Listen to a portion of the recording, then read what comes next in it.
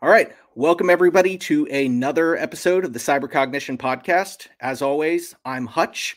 I'm a innovation principal at Trace3, where we follow emerging enterprise technology. I also am the creator of the Sociosploit blog and the author of the book, The Language of Deception, Weaponizing Next Generation AI. And I'm Len.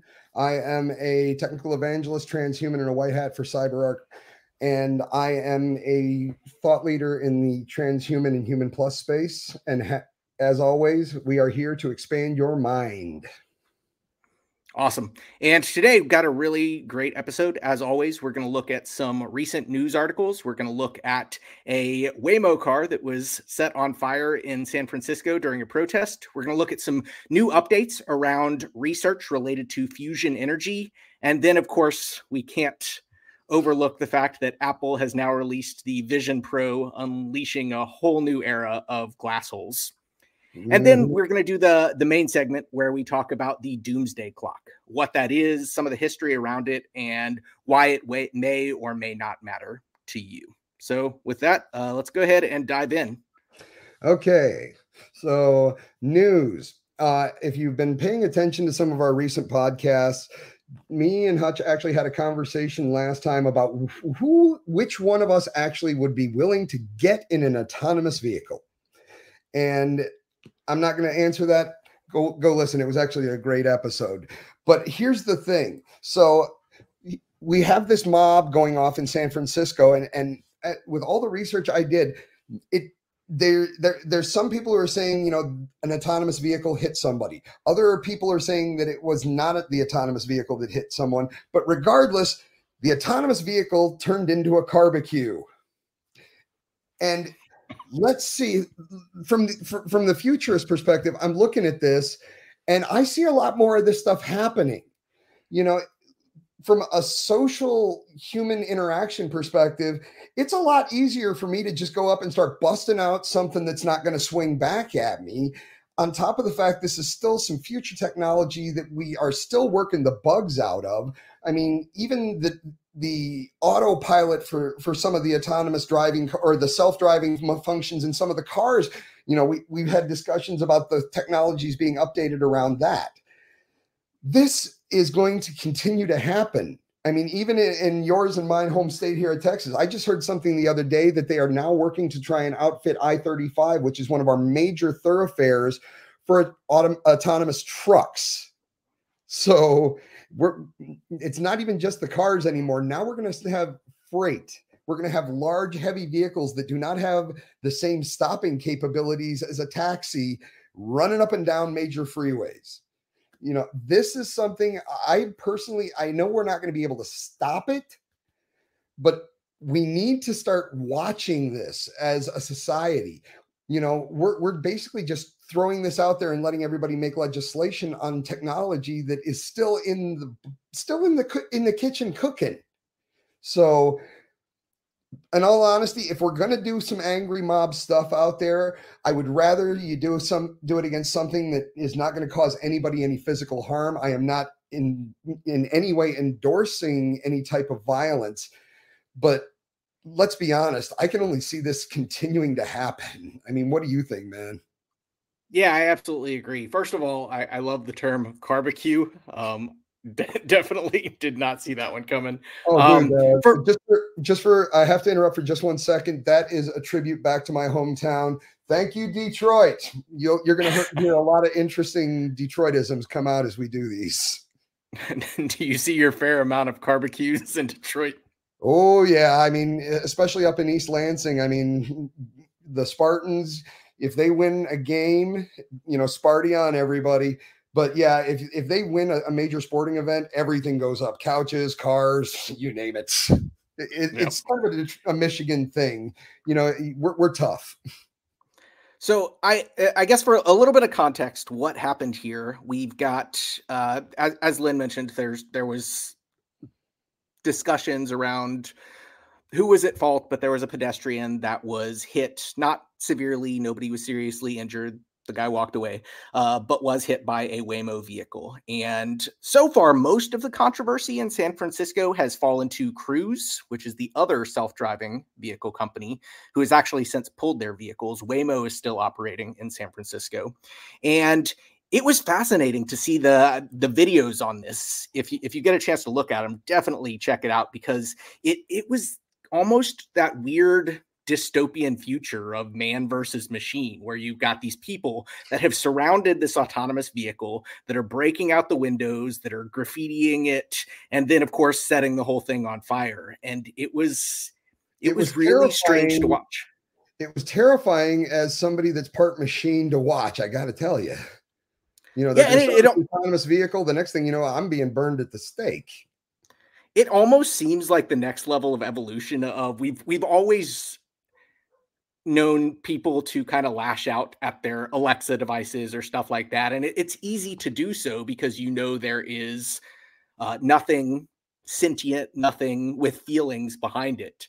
And this almost felt like kind of the next iteration of that. But it was definitely strange and kind of foreshadowing, like you said, to what I think we're going to see a lot more of as we continue to see more integration of machines into our daily lives. Yeah, it's going to get interesting, you know, but remember, people, at the end of the day, even by doing acts like this, it may not have feelings, but the fire you see there is real and people can still get hurt. So we do not advocate for any type of violence or destruction against anyone or anything. Absolutely.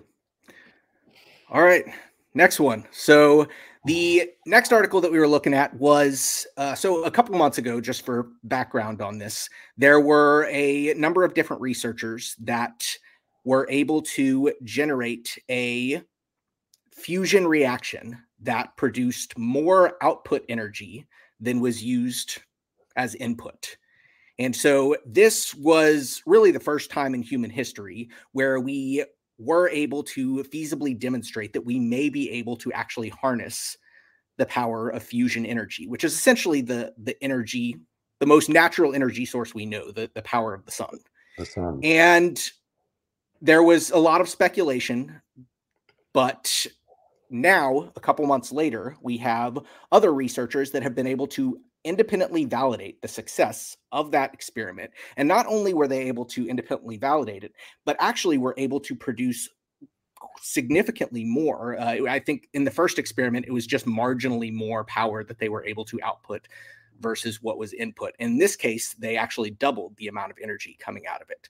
So obviously there's a lot of potential opportunity here with fusion energy.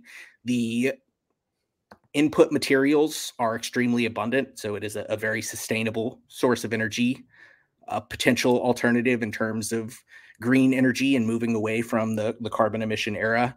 So definitely exciting. I think there's still a long runway before this is anywhere close to production ready, but some exciting news for the future. Absolutely. And one main point that I think you missed out when you were mentioning, you know, all the benefits, you know, like you said, you can get, you know, the hydrogen out of seawater. But one thing that if people are not aware of, unlike what we are dealing with now in terms of nuclear energy, if this thing goes offline, there is no meltdown. The only thing that breaks is the machine.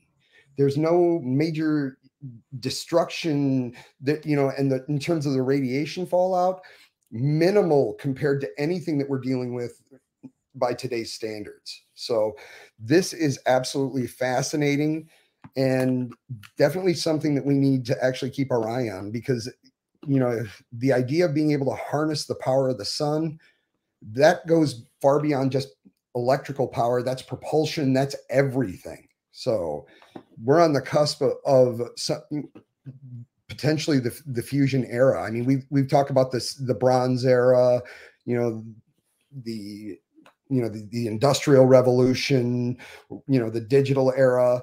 This is going to be one of those points in the human roadway where we're going to make a sharp turn when we can actually get this under, you know, productive and profitable and, you know, usable quantities. Yep, exciting news for sure. So, with that, Len, do you want to tell us about the third article we're going to discuss here? Okay. We've been working this, some of the kinks and some of the formats to the show out since adding me, and Hutch did an amazing job of last week of getting on the soapbox. But this week we decided, rather than to dedicate an entire slide to it, we're both just going to take a few seconds and then we'll actually talk about it. But if you haven't seen what's going on with Apple's Vision Pro releases, the stupidity of the human being is on full display.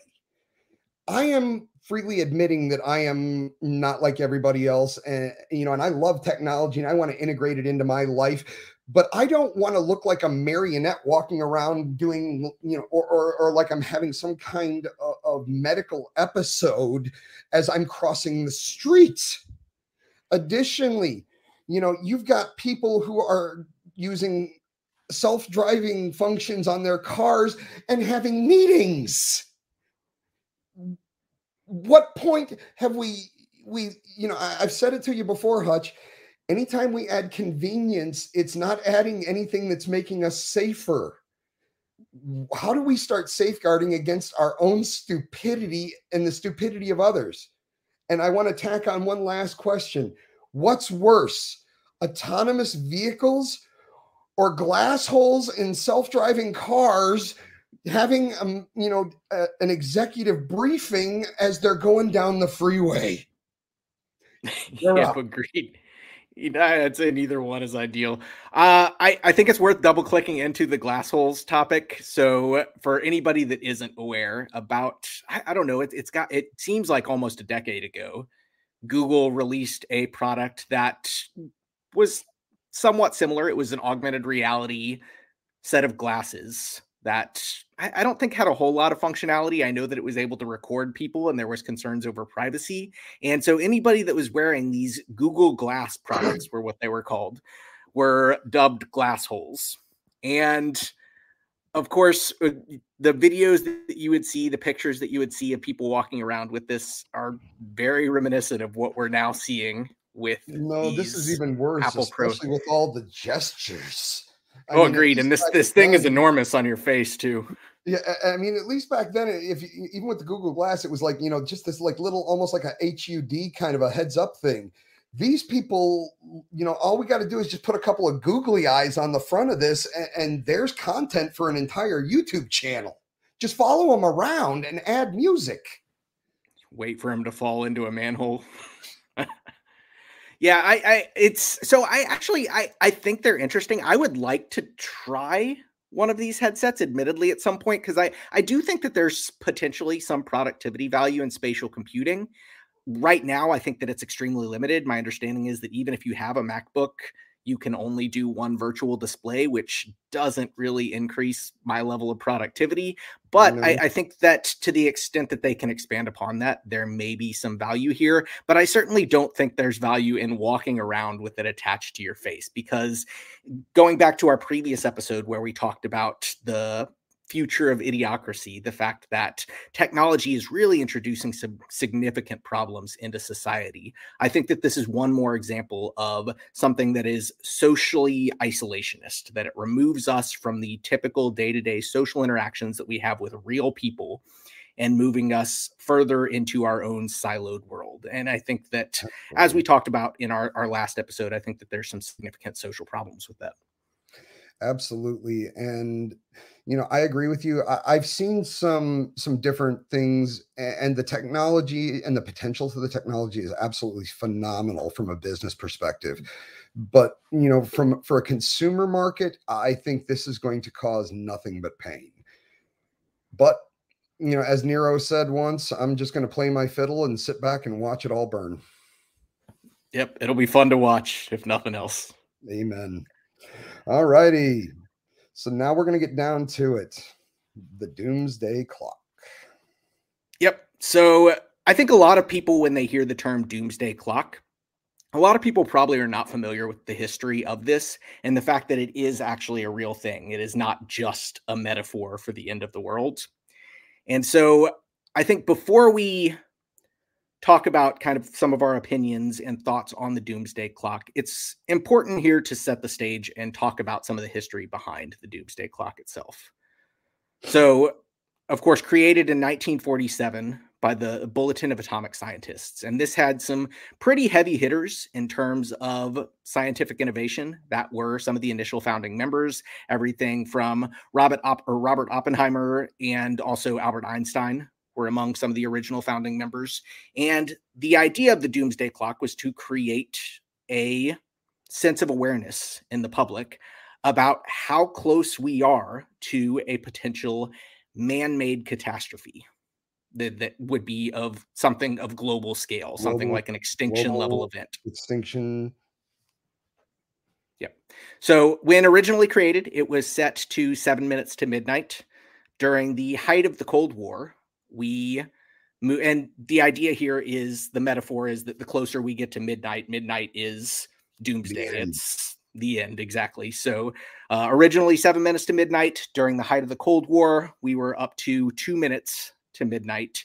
And as of January 23rd, 2024, so just last month, it moved to the closest it's ever been to midnight. So we are now 90 seconds to midnight. So given that history, Len, what are your thoughts on the Doomsday Clock? As far as a lot of people have kind of dismissed it as alarmist. Other people think that there's value here.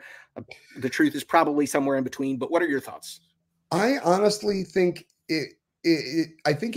when it was originally created, I think it had a purpose. But honestly, I feel like it has become more of a propaganda tool that is more of a political tool than an actual representation of what is going on in terms of global humanity and our existential threats to our future. Yeah, and I think you're probably right to some extent. I think that there is, unfortunately, everything these days is so politicized, and it's hard to address something that isn't going to have some kind of influence on government regulation without pulling politics into it. I think, yeah, and unfortunately, man, I gotta check you on something, because I believe, and I'm double checking this right now, it's not that it was just set to 90 seconds, it was kept at 90 seconds. So I do believe, yeah, the clock remains at 90 seconds. So it is actually at the same as it was at when it was checked in there. I believe 2023 is when it went to 90 seconds. Yep, appreciate that clarification. So still the closest that it's been, but remaining the same. Absolutely. So personally, I think that there is some value here. I do agree that there is definitely a level of alarmist tone to this, just by the very nature of the metaphor. But I do think that there is something about human beings naturally, that we have this optimism bias. And if you look at the way that we are optimized by natural selection, we have a natural tendency to worry about immediate risk, things that the lion that's in the bush right down the road. Worrying about those immediate risks is what kept people alive long enough to reproduce and pass their genetics on. What there is no biological incentive for is worrying about larger existential risk, the idea of a global catastrophe that could result in something like an extinction level event. And not only is there no natural optimizer for worrying about global catastrophe, if anything, I think there's possibly the opposite, where if you are worrying about these larger risks, potentially at the cost of paying attention to the immediate risks, if anything, I think we're naturally optimized to not worry about those things. So I think that, combined with for most people, the optimism bias, I think that the Doomsday Clock, while it is politically charged, while it does have some kind of alarmist level to it, I think that there also is some value for providing that counter perspective of making people aware of that existential risk that I think a lot of people just don't worry about. Well, I mean, let's take a look at it. When it was originally adopted, it was brought up in terms of an atomic threat at the time. And we've tried to continue to build on that. But, at this point, what actually qualifies as, an extinction level event or an existential threat to humanity? Realistically, we could say the climate situation, and we're not going to get into the whole, is global warming a thing or not? We can just look at the trends even here in Texas between you and I. I mean, last summer, it was hot. It was hotter than anything I've ever experienced. So let's err on the side of caution and say things are changing. How do we address that and include those kind of threats? We have artificial intelligence, and we both have said in, other conversations privately and publicly that, we both feel that artificial intelligence could potentially be one of the largest existential threats to humanity. But at the same time, it could also be one of the greatest influences for change and benefit to mankind. So how do we, like you said in the beginning, we're trying to use what was defined back in the 1950s to a world that doesn't really fit into anymore. Right. Yeah, I agree. Things have changed so much. This was originally focused on just nuclear risk. And it feels like, if anything, we've got more potential candidates for existential risk than we had to worry about before. And I think a lot of that is just related to technological progress. I would agree. I think that almost every single one of these potentially existential level risks that we face is largely can be reduced down to the idea of the law of unintended consequences. It's that as we have more complexity that's built into a system, when you interact with those increasingly complex systems, the likelihood of something happening that is unintended or unexpected becomes higher as that system becomes more complex. And as we continue to move forward in a world that has increasing technological complexity, whether you're talking about weapon systems, whether you're talking about AI, whether you're talking about even just the complexity of our socio-political, economic interactions between countries, all of that is increasing day over day in complexity. And so with that progressive change, we are also seeing the risk of unexpected events occurring. And I think that that's really where we see almost every single one of these coming down to. But I think it's probably worth drilling down into each one of these. The continued nuclear proliferation threat. I think we are seeing countries that are continuing to expand their arsenals, modernize their nuclear weapons. Even beyond, new people adding, back, in February 19th, Russia, or wrong article, actually, no, November 2nd, Vladimir Putin removed Russia from the Russians' ratification of the nuclear test ban treaty. So not only do we have new people coming in, we have people that were already in that are coming out. Yep, and are disregarding those previous agreements, I think largely due to, and I think each one of these different factors is definitely entangled. We've got the risk of nuclear proliferation, but at the same time, we have these increased wars. And I think the factor of Russia pulling out of previous nuclear arms agreements is likely due to tension created by the existing war that they have with Ukraine, the tension between Russia and NATO as a result of that, and also between the United States as well. Yeah, absolutely. But it definitely introduces an interesting new twist that makes this even more challenging than it was before. But if I can circle this back to, the Doomsday Clock and the Bulletin of Atomic Scientists. I mean, I'm going to quote here, from Rachel Bronson: "Make no mistake, resetting the clock at 90 seconds to midnight is not an indication that the world is stable. Quite the opposite. It's urgent for governments and communities around the world to act. And the bulletin remains hopeful and inspired in seeing the younger generation leading the change." So let me stop there for just one moment. So we're putting a lot of and we are going to drill into these, but I want to go after those guys one more time first. We're putting a lot of faith in the atomic clock, or in the doomsday clock, but at the end of the day, do you know who's actually making these decisions?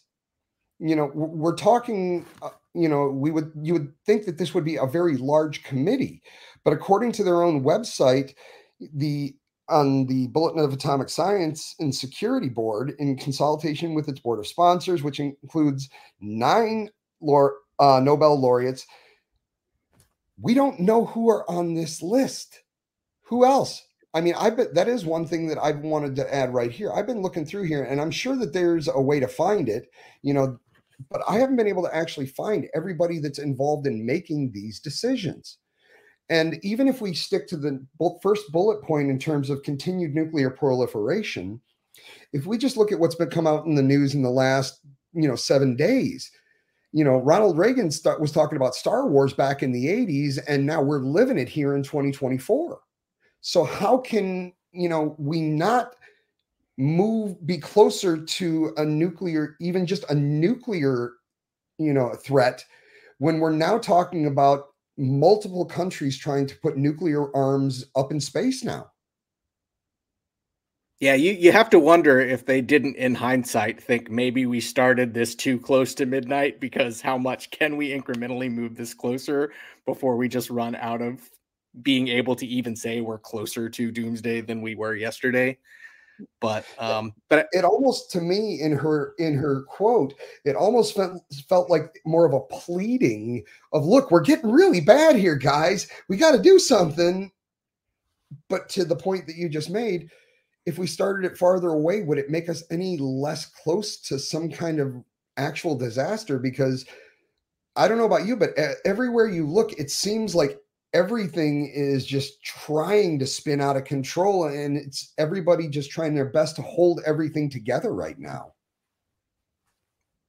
Yep, agreed. So it almost sounds like your perspective is maybe the doomsday clock is not alarmist enough. We need to really pay attention to what's going on a day-to-day basis. And that would be my suggestion.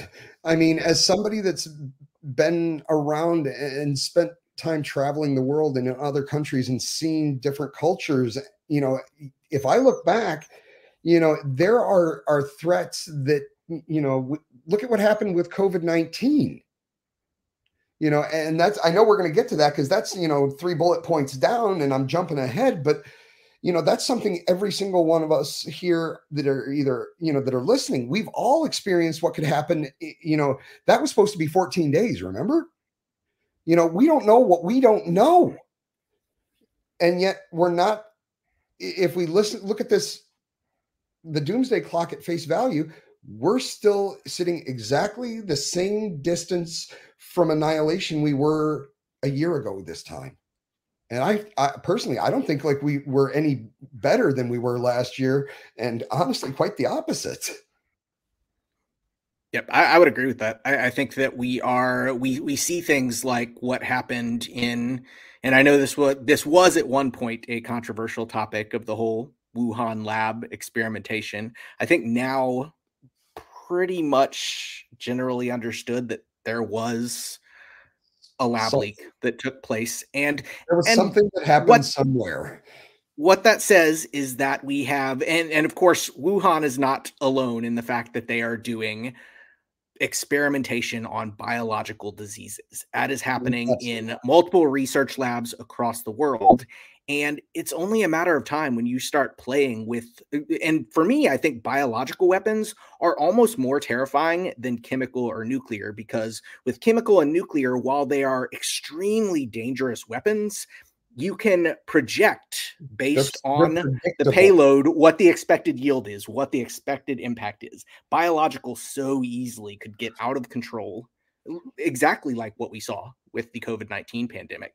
And it's very easy to imagine something that has a higher mortality rate and has the same level of contagion that we saw with COVID-19, that could be, while COVID-19 was extremely damaging, something that could be COVID-19, I don't think was ever designed to be generally lethal to everyone it got.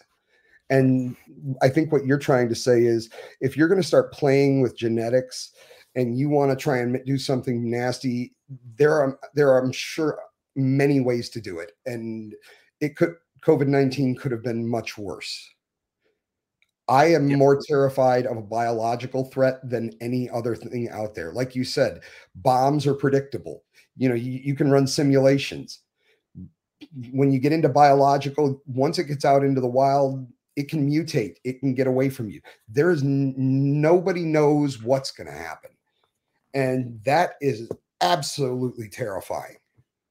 And, I'm even going to throw this out there. I wonder in some ways if, having gone through the pandemic, could this actually work against us as a society for the next type of biological threat that comes around? Because we've all locked down once and it didn't take us all out. So, like you said, the human animal is going to just become numb to it. He's going to pull from his experience.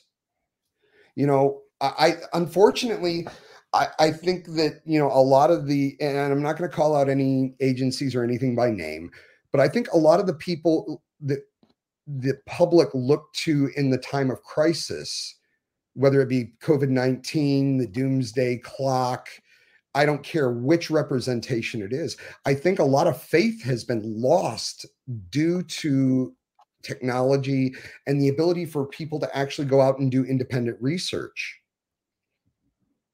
We don't have Walter Cronkite out there giving us the news, and those are the facts. I don't care if you like them or don't. That's what happened.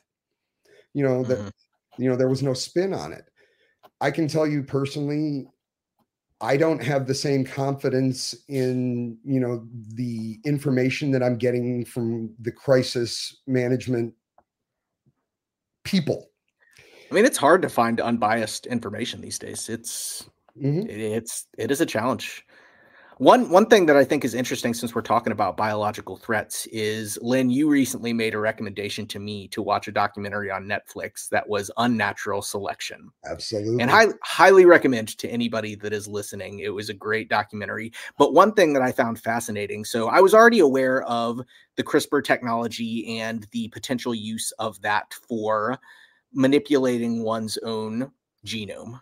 And there are some very interesting use cases for that. We're starting to see actual authorized FDA-approved use cases. Just recently, we saw a CRISPR technology that was used to treat sickle cell anemia and seems to be working very effectively. And one thing that was interesting, there's another CRISPR-based treatment for certain cases of genetic blindness. Yep. So one thing that was interesting to me in that documentary was they talked about of course, the idea of somebody using CRISPR to genetically modify a single organism doesn't terrify me.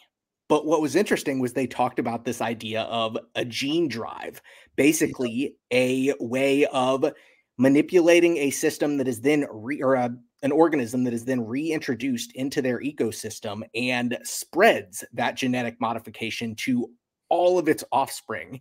Yep. And the idea that you could, and to me, that seems terrifying, the possibility of not just manipulating a single organism, but the cascading impacts that could result from manipulating an entire ecosystem.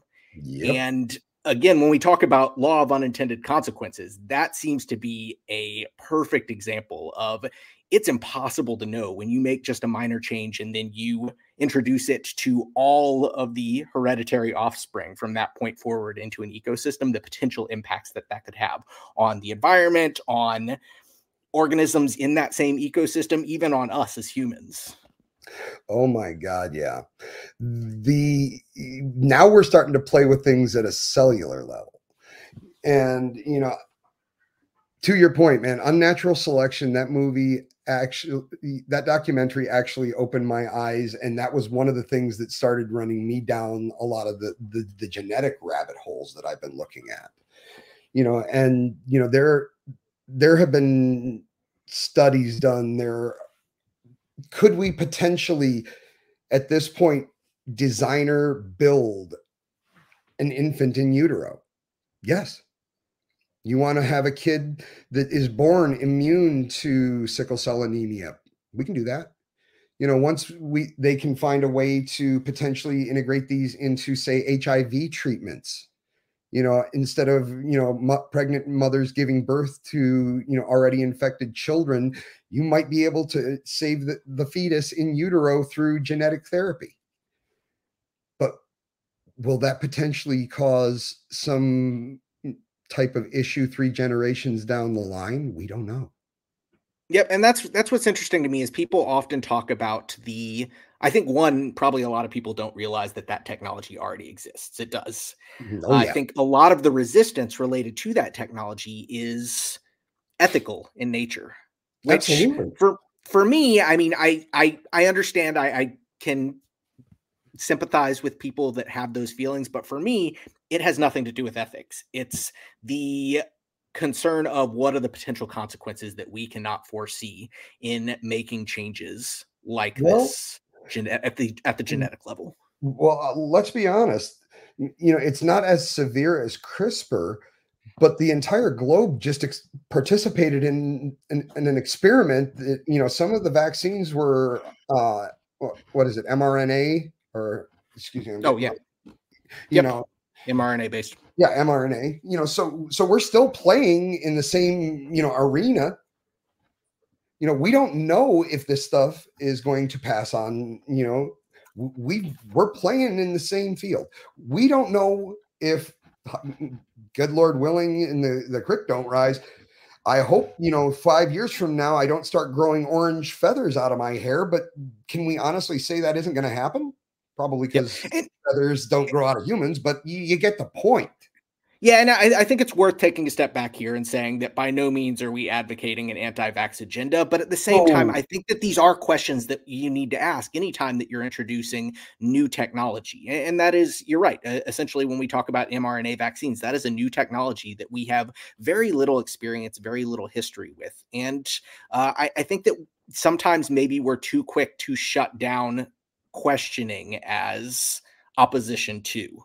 I am all absolutely. I'm all for advances in medical science. I think that it's extremely important that we move those forward. But I do think that there also needs to be a voice of opposition in all cases. And that's not necessarily an anti-vax agenda. That's not necessarily No, we need to stop the medical no. progress. But One thing, and especially as we start talking into some of the more transhuman topics, I'm the first person to say that I don't believe anybody should have to do anything against their will, period. If you're a vax person, I respect your choice. If you're an unvax person, I respect your choice. I agree with you. And what I'm saying is I wish that there was more time to do long-term studies. And we can all agree that, any new drug that's coming out on the market, let's say it's a blood pressure pill, maybe it's an anxiety pill, maybe it's, a weight loss pill. There is a rigorous FDA process that it has to happen before these things are approved in a normal set of circumstance. Those were not the circumstances we got. We had to deal with the situation the best we could.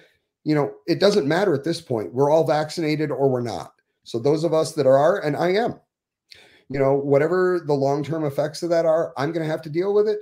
But I'm here today, and I don't regret my decisions. so I think another one that is worth talking about here is the topic of artificial intelligence. I think that there is some nuance here because I think that there are some significant cyber threats related to AI that could be catastrophic, but I don't think they're necessarily catastrophic on an extinction level scale in a lot of cases. I think that we're talking about potential damage to information systems, but I think that there are a few cases where we see the integration of artificial intelligence into the military operations and the defense world that we do see some serious areas for concern. I'm not sure if Len, you followed this, but there was a R&D group that was actually doing some study around potential candidate chemicals for medication for helping people. And they basically just flipped a bit. They changed it from look for stuff that is non-toxic to humans to something that is toxic for humans. And we're able to use a machine learning system in order to identify, I don't remember the number, but I think it was in the area of thousands of different potential chemical compounds that could be weaponized. Absolutely. You know, I think I've said this before.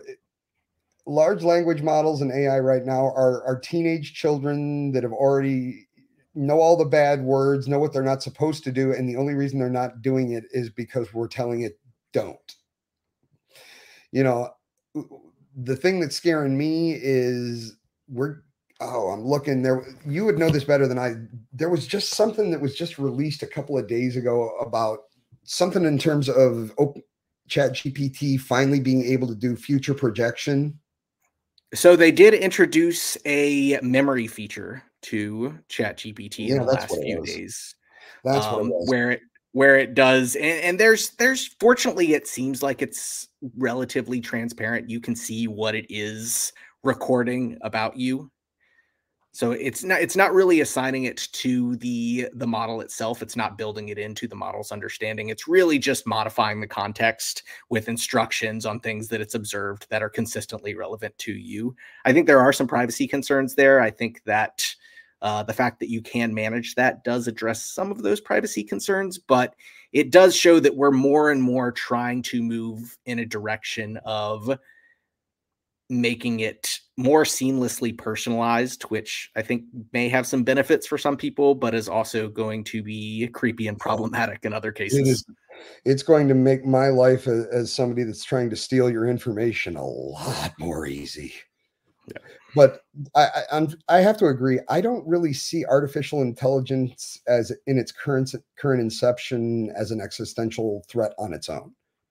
Now, knowledge that somebody may be able to get from it to create some kind of catastrophe, absolutely. But AI on its own, it's data. It's not sentient. It doesn't care. It's not good. It's not bad. It's just data. So no. Again, I see AI, as more just kind of the tutor for the stupid human. Yep. I think there was an interesting article that recently came out, or a research paper that came out from RAND, which is a think tank that looks at a lot of diplomatic and international policy issues. And they broke down some of the future strategies that Russia, and specifically Vladimir Putin, is currently pursuing in order to increase the automation and the use of machine learning in their military operations, specifically in Ukraine. And it addressed this concept that we're seeing increasingly becoming a problem in military operations, this idea of laws, which is lethal autonomous weapon systems. The idea of creating weapon systems that you provide it kind of a general, vague objective of what it's trying to achieve. But from there, it goes out, it does on its own, it does the identification of the target, even up to making the determination to execute or lethally kill that target. So I think that is an extremely concerning direction, because of course, once one country does it, then other countries have to follow suit. And we see the typical arms race. And I mean with this with all due respect, is there anything with your former military background, and as always, thank you for your service, is there any, I know there are certain laws in terms of like the Geneva Convention. Is there anything out there in terms of autonomous weapons? I mean, does it fall under any current type of treaties that, global treaties? No, there is absolutely nothing. There's been some discussion. There has actually been quite a few different political leaders in the United States who have been very clear about the fact that they don't want to see military operations go down that road. But at the same time, it's something that we are not willing to take off the table, because if somebody else does it, how can you? Essentially, we have to do it as well. And so we have that traditional prisoner's dilemma, the same thing that we saw play out during the Cold War, where we saw... And to that point, man, I just looked up this stat right before we came on, and as of the 19th of February 2024, currently there's 9 countries out there possessing nuclear weapons, and the known global nuclear stockpile is close to 13,000 weapons, with anywhere between 5,000 and down per country, and that's just the weapons. Yep. And keep in mind, this is after we've also, at post-Cold War, there was a massive effort to try and decommission a lot of these old nuclear weapons. So this is even down from there. And now we're trying to build more and stick them in places that we've never had them. What's interesting is, and I think that a lot of people who haven't specifically researched the nuclear arms race and nuclear weapons probably don't realize this, but the bombs that were dropped on Hiroshima and Nagasaki were, if I recall correctly, I think they were in the area of 15 to 20 kilotons, which this is how we measure nuclear weapons, is basically the amount of tons of TNT that the explosion would be equivalent to. So when we talk in terms of kilotons, we're talking about the equivalent of X number of thousands of tons of TNT. So in the area of 15 to 20,000 tons of TNT. Now, all of our newer nuclear weapons that we made during the Cold War, as we continued this back and forth proliferation, we moved away from kilotons, and we are now measuring these systems in terms of megatons. So that is hundreds of thousands of tons of TNT. And so the largest nuclear weapon that was ever launched was by Russia, which was the Tsar Bomba. And if I recall correctly, I think that was in the area between 50 and 100 megatons. So thousands of orders of magnitude more powerful than Hiroshima and Nagasaki. It is generally understood that that is probably not the most powerful weapon out there, that there probably are nuclear warheads that are even bigger than that. And that had unbelievable impacts on that was launched over the Arctic Ocean, and unbelievable. If I can break in for a second here, Hutch, when did that happen? Because I honestly wasn't familiar with that one. I mean, was that 80s, 90s, 2000s? Let's see. That was detonated in 61, actually, over the Arctic Ocean. 61. So 50 megatons, 3,300 times more powerful than the bomb dropped on Hiroshima. Wow.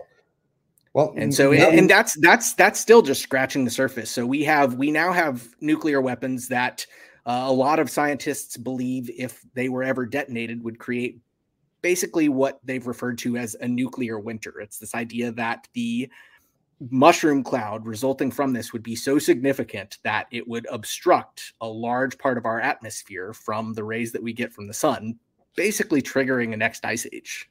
Yep. I've heard that too.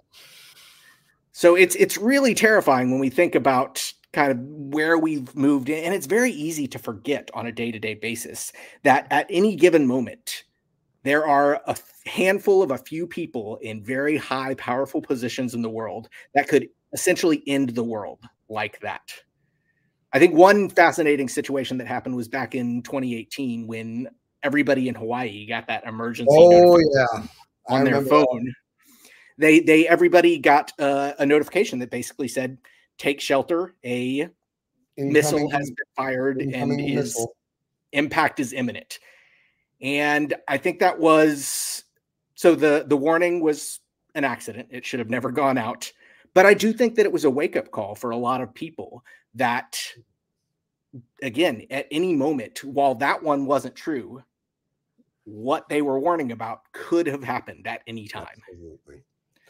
We live in very, very strange times.